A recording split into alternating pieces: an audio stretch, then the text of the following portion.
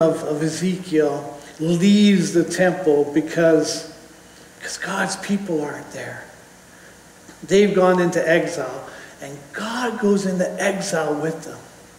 That's just a sign, a picture showing that we are never alone, that God goes into the deepest, darkest, hardest times of our lives, and He goes with us there, that He is with us. You know, these are themes and situations that we in North America honestly find it hard to relate to. We don't really understand exile, the deep loss that comes from violence, at least for the most part, or the feelings of hopelessness and grief expressed in this psalm. In Montreal, we had members of the church there who came from Pakistan and who came from the Democratic Republic of the Congo, and they shared some of the stories of the violence and the persecution that they experienced there. See, most of them left family behind. And a lot of those family members continued to experience persecution and violence and horrible things. They carried soul and heart scars that were only made deeper and more painful every time they heard news from family back home. Family who are unable to leave, to come to a safe country. Some of it's because our own immigration system, needs some work in that as well. And I remember sitting with them and seeing their tears. I heard stories I can't share here because of how disturbing they are. Just because they're Christians. It's the only reason they were persecuted. As a church, we supported a Congolese pastor's sister who had been abused so badly she needed a whole series of surgeries to get better again. And then she had an opportunity to come to Canada, and she said, "No, I'm staying there. I know that Jesus is with me, and I know that Jesus wants me to walk alongside other women who've gone through what I've gone through, to give them hope, to let them know that Jesus never gives up on them, that Jesus is with them, and that they can be blessed in their persecution because of how much Jesus loves them." She said how much she's grateful for Jesus. As a church, we began talking with our local member of parliament. We started talking with Immigration Canada and saying, there's got to be a better way. We've got to let the world know about these stories. We can't just not do anything. And we spent a lot of time praying as a church for those families. And we got to know the Congolese community better, to see how we could offer support and encouragement and help them get their stories out into the public. See, those who live where there's real persecution, they understand this psalm's cry for justice. We hear these verses, and many of us don't quite understand the deep cry for vengeance. Though I've walked with people who have been abused even here in Canada and who understand, because even our own justice system doesn't always work. We are flawed human beings, and that's part of living in this world. But most of us don't understand the hurt, the brokenness, the need for justice so that we can begin to find some healing, some hope. And that's right now why in North America we're in this serious conversation about race and racism and all these other things. This is why we have members of our church family who stand up for right to life because of the violence that happens in abortion and the pain that so many of those mothers and families feel afterwards. And I've talked to people who said, why wasn't I told more about what would happen? These are heart cries to God. Remember, Lord, don't let them get away with what they've done against us. Happy is the one who repays you, Babylon, according to what you've done for us. And the anger and the pain that comes out of their hearts. Happy is the one who dashed them against the rocks. It's easy for us to remind people, of vengeance is mine, says the Lord. But when you sit down with them and you hear the horrific stories and experiences they've lived through, you start to get an understanding of where this verse is coming from.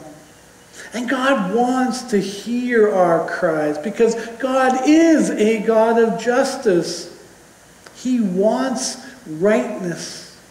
He wants righteousness, justice to be part of this world and how this world operates. So for many of those members in Montreal and others I have known across Canada, knowing that God is a God of justice actually filled them with a lot of hope.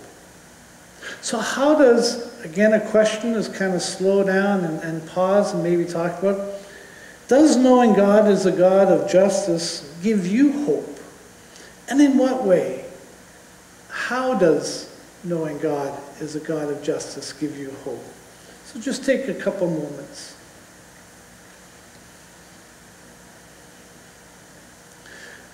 I remember studying this psalm in a Bible study, and somebody said, this is all fine and good that we read this psalm, but how does this psalm fit us today? How does it work for us? And I remember as we talked, somebody said it reminds us that we're part of a worldwide church where many of our brothers and sisters are experiencing violence and persecution even today, even right at this moment.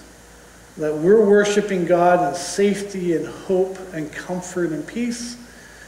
There are those around the world who are worshiping in secret, who are worshiping afraid that they'll be caught, but trusting God so much and loving God and Jesus so much that they can't help but worship, knowing that it may even cost them their lives. So Karina Kreminsky suggests that there are a number of ways that Psalm 137 is really important for us. She says the first response is to reject sentimentality. And you're going, what? Well, it's like watching these commercials on TV for all these kids who are going hungry and who are homeless and everything else. And if we give a few dollars, they can be helped and everything else. And you know what? We get a little bit uncomfortable, but we feel bad for them. But then it's easier just to turn the channel. So she's saying, don't turn the channel in your head. Don't turn the channel in your heart. Feel the pain. Now feel the hurt. Let the Holy Spirit work inside of you. This is signs that the world's not the way it's supposed to be. And we're called to make a difference in this world. Allow the uncomfortableness of this psalm. Sit in your heart. Ask God how to pray and support our persecuted brothers and sisters around the world. And then the second response is to be a wise one on the edge of the outside. And I had to think about that one. And I realized as I read more of her study of this psalm that she's saying, we have to be aware of the violence, of the persecution, of the injustice, of the oppression that happens right within our own communities and our own country as well. We can't just speak to other parts of the world without acknowledging that, stuff happens here as well, that we need to be aware of. And we need to be critics. And critics not in just pointing out what's wrong, but critiquing. Saying, these are areas where we do not live well with each other, where there is injustice and oppression. And these are ways that we can become healthier together. These are ways that we can grow as a people. We need to be able to confess our own sin and the sin around us, to tell of Jesus who calls us back to God and teaches us the way to walk in this world and be who Jesus calls us to be. And Jesus is fully God and fully human, so he understands, what this world is like. And he takes our sin and he takes our brokenness to the cross. And he takes it into the grave. And he rises up to establish a kingdom of justice and righteousness, a kingdom of peace and forgiveness, of grace and possibility. And Jesus then gives us his Spirit to equip us to live out his values, his kingdom, to grow it and to call others to follow him with us. And then that's that whole alternative version of the new creation that we need to speak out to say, you know what, the world's not the way it's supposed to be, but here's who God, here's what Jesus calls this world to be like. We have to be able to articulate, that Jesus calls for us to live well with each other. He calls us to be filled with grace and forgiveness and mercy and all that. That is really important, especially in our personal relationships. But Jesus also calls us to be critics of what's wrong. So he went to the religious leaders and he said, you know what? You do all the religious stuff, but you still allow oppression. You still allow widows, and you don't take care of them. You don't take care of the orphans. You don't take care of the foreigners. You just care about yourself. So Jesus gives us a whole alternate kingdom, and he gives us these beautiful pictures of what his kingdom's all about. I encourage you, read the Gospels. And there's some beautiful glimpses at the end of Revelation as well of what God's kingdom is like.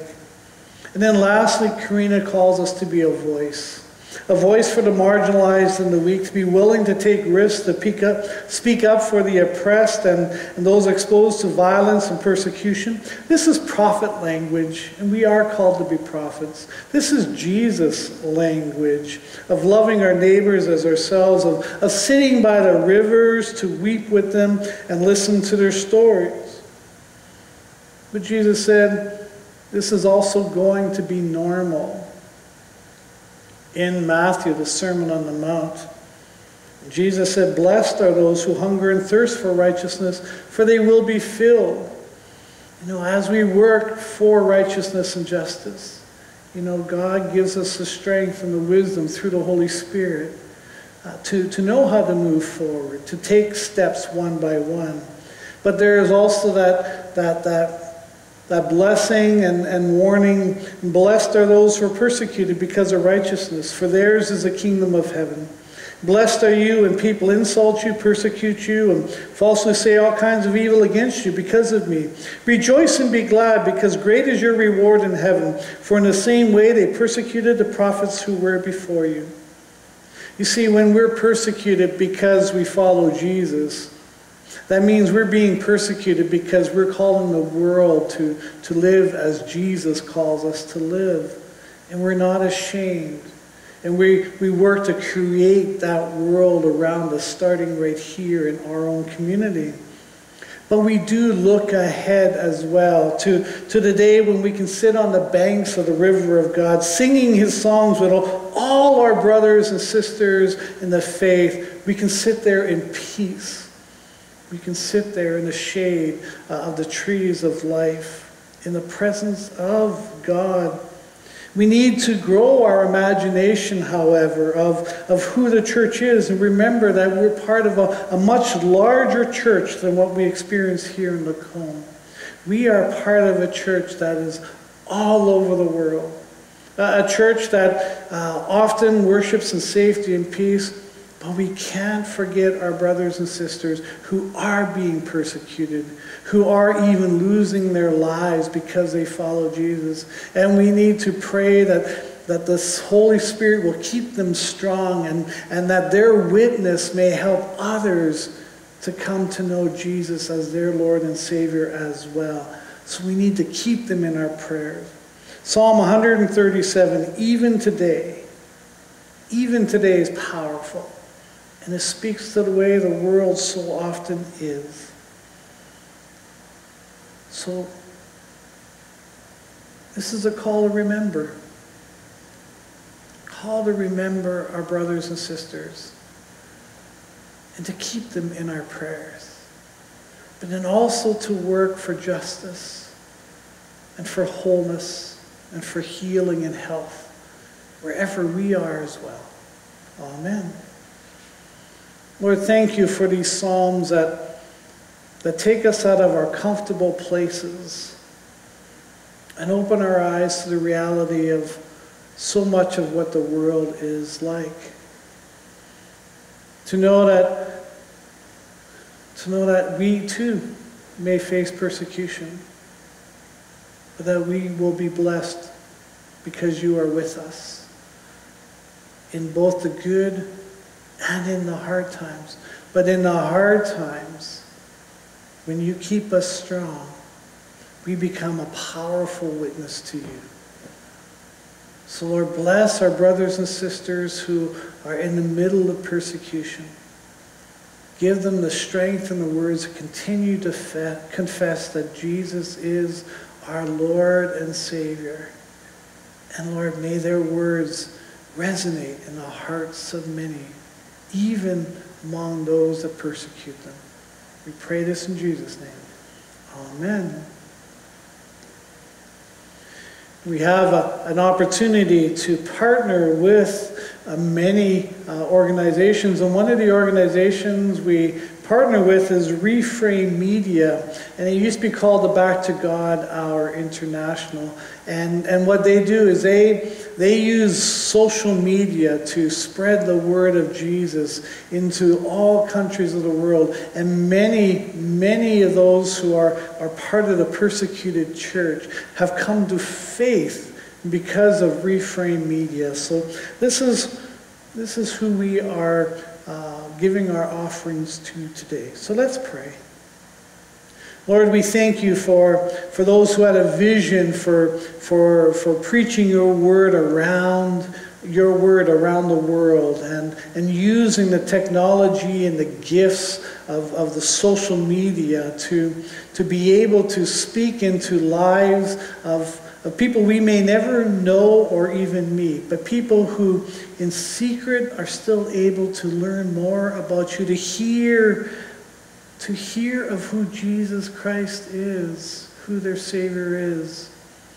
And Lord, how Reframe Media is a source of strength and hope. So Lord, we pray that our offerings may help Reframe Media to spread God's word, your word around the world, and to strengthen those who are in the middle of persecution. And we pray this in Jesus' name. Amen. I invite you to stand for God's parting blessing. So go out into the world in peace, and in Christ's name, be the humble who make others proud, the poor who have riches to share, the weak who help others be strong, the empty who overflow with loving kindness, the generosity of the love of God, the treasure of the grace of Christ Jesus, and the buoyant health of the Holy Spirit be with you now and forever. Amen. May the Lord be with you this week.